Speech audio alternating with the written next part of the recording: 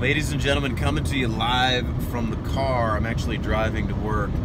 I want to talk to you about a prescription that I give people sometimes that I think all of us would love to have. That's a prescription to do 30 minutes of something for yourself every day.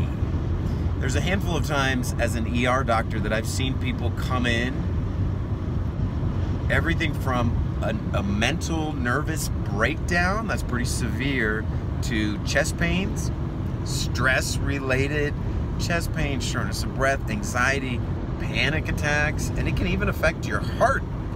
Elevated blood pressure, heart attacks related to stress. Certainly we want to treat the things that we can treat with medicine and get that under control, but one of the prescriptions that I often give that people really respond to, and I think can make a big deal for their health, is a prescription to do something for yourself every day. 30 minutes. I know a lot of us, the real issue is we're busy. We got a job, we got kids. You're telling me I got to eat healthy and exercise, and you're telling me I got to do 30 minutes for yourself every day. That's my prescription. That's the challenge. So much of what I see when it comes to disease and pathology and health is just basically lack of self-care. We don't prioritize taking care of ourselves, changing the oil regularly in our car. I think a lot of people do, but they don't do the same maintenance on their life and body on a daily basis that we need. And one of those things is having a little fun, doing something that you look forward to. And it can be anything. Mine has been recently watching this YouTube series on the Karate Kid. Like, that is one episode of those. It's just for me, you know. It's not for my business or for some other thing. It is just for me to enjoy.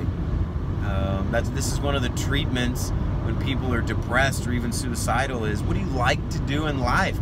Do some of that a little bit on a daily basis. Come on. Life is short. It's going to pass you by, man. Before you know it, you're going to be looking back. You ought to enjoy some of your life.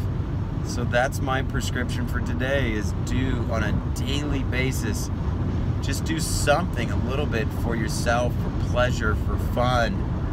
And I think integrating that a little bit into how you take care of yourself can make a difference in terms of your overall health, your heart disease, you know, your risk for stroke and cancer and all that, and just your overall mental well-being. So that's my prescription. What would you do? 30 minutes to yourself per day, what would you do? A walk. Spend some time, maybe some quiet time, music, journal, candles, or something you just like. Maybe talking to somebody on the phone, reading a book, watching a show, whatever. What would you do for 30 minutes for yourself? Start planning that out today. See you next time.